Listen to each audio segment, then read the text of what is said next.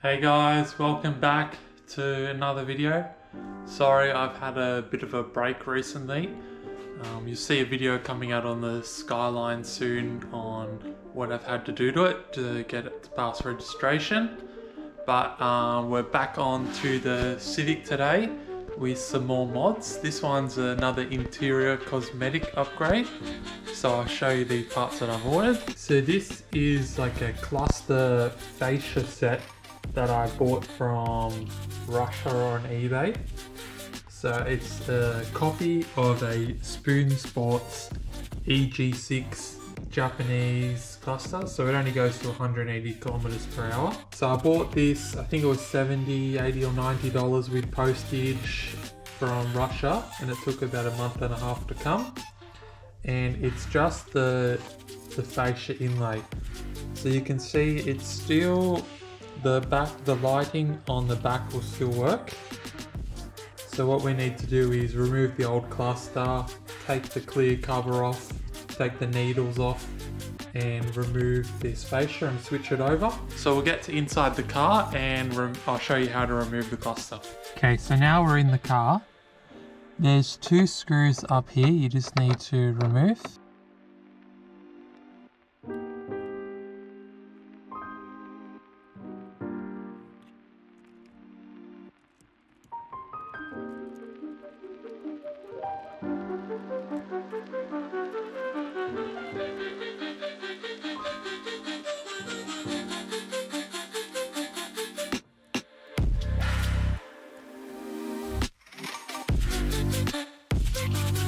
So you've got your plug for your hazard lights and another plug up here for the clock, which you'll need to remove. So now you can see those two screws on the side here and two screws on this side. Just FYI guys, mine must have been broken, but there's a screw here just behind this hazard signal light that is just on the side there as well. You'll need to pop out your hazard lights. Just squeeze both sides like that and push through, and that's how you remove it. And then through the hole you'll be able to get to that screw that's there.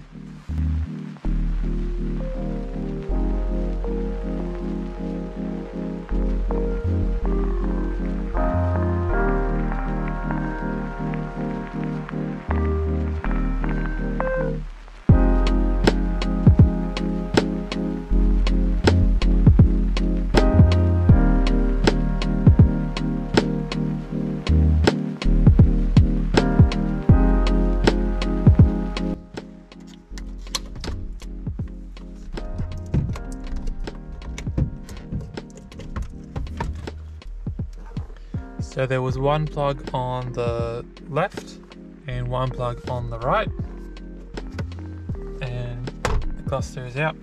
Okay, so you've got your cluster out now. As you can see in mine, I got a spider in there. So first we need to remove the clear lens on it. So on the bottom here there's a couple of tabs.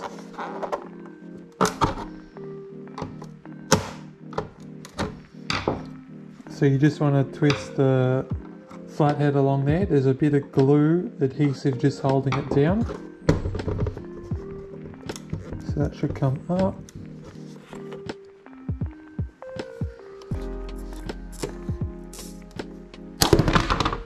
Oops. So you can just see the self-adhesive marks along the bottom. So I just went with this razor blade and just cut them off. And then these tabs are just locating tabs, so just lift straight off. Looks like my one might have been opened before.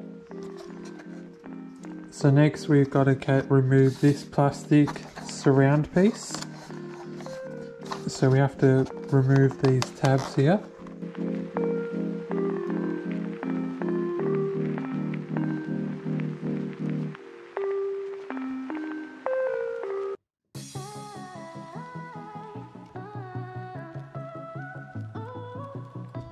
the black piece for the odometer reset, I just twisted it a few times holding the shaft, and I was able just to break it free. It's just a piece of rubber tip on there. So then once you remove that, you can then lift that bezel off.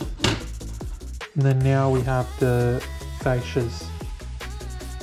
So now we need to remove the needles to get the fascia off. I suggest you take a picture of where the needles are, most importantly your fuel tank, so when you put it back on it's not going to be offset. Okay, so you just use the 2 flat heads under each side of the needle and then twist them in opposite direction.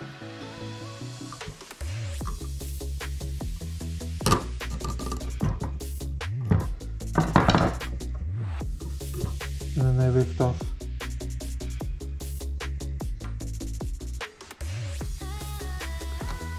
Once you've removed your 2 screws, then the fascia backing comes off and you can actually see the motor or the dial for that RPM signal. So the hole here was a little bit small to transfer the needle stop.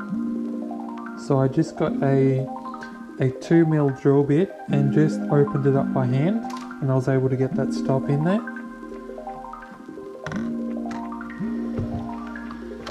Next, reinstall that and the RPM needle.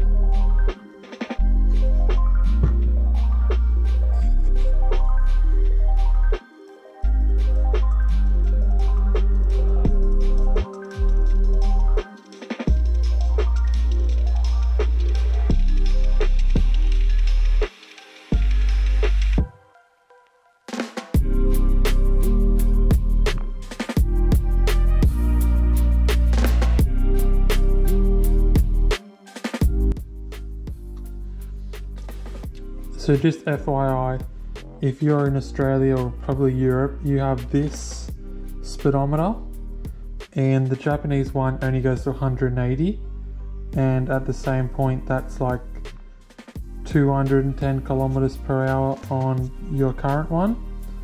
So just matching them up, it looks like the JDM one reads about 10 kilometers slower. So if you're going 40 on here, it's like 50, or 60, 70, 80s, 90, and when you're going, if you want to go 100, you should be on the 90 mark. So one thing to keep in mind while you're driving, you can't do the same speed as you used to do on the old one. So this one, I have to put the screw in because none of these tabs actually lock down on the dowels in there. So I've just got the 2 lined up like that, they're exactly the same. And I'm just going to hold the other side of the face, and I've got a 2.5mm drill bit.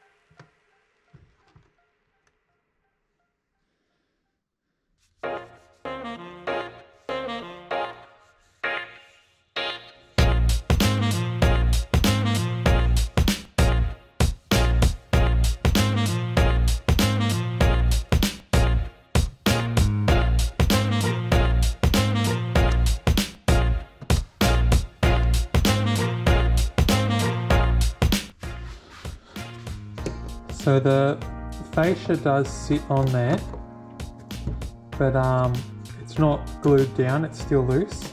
So I just got some super glue and I'm just going to put a little bit on the top and the bottom here.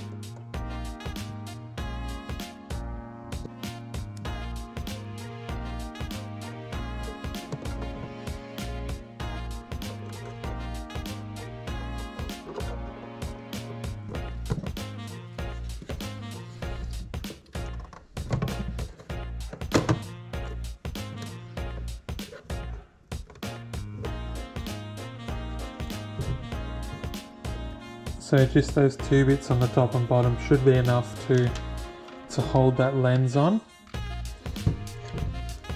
And finally, just got to install the rubber tip. And there you have your spoon cluster. Now's a good time to check all your bulbs as well, just to make sure none of them are blown.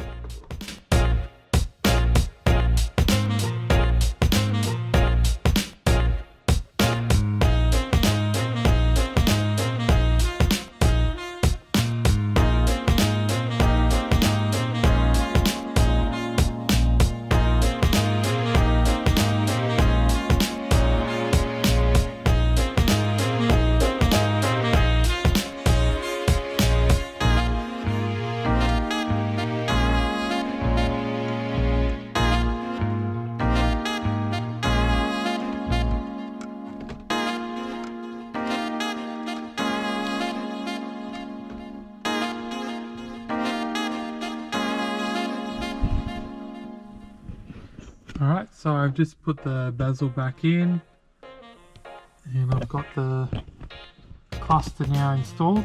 So that's what it looks like.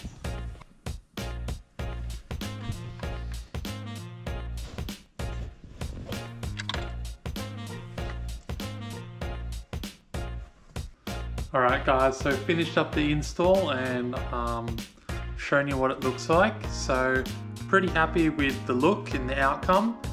A bit annoying that I had to drill those holes, and I'm not sure if it's actually made to glue over the top of your existing one and you just put the needle back over. We've removed everything off anyway and put it on and it looks good, and I've just turned the car on accessory and all the lights were working, so that's good. Can't start the car unfortunately because the battery's gone flat. So I've just got the battery charger on at the moment, and then I can start it later and see how the gauge works. Alright, like, comment, subscribe, and I'll see you for the next video. Cheers.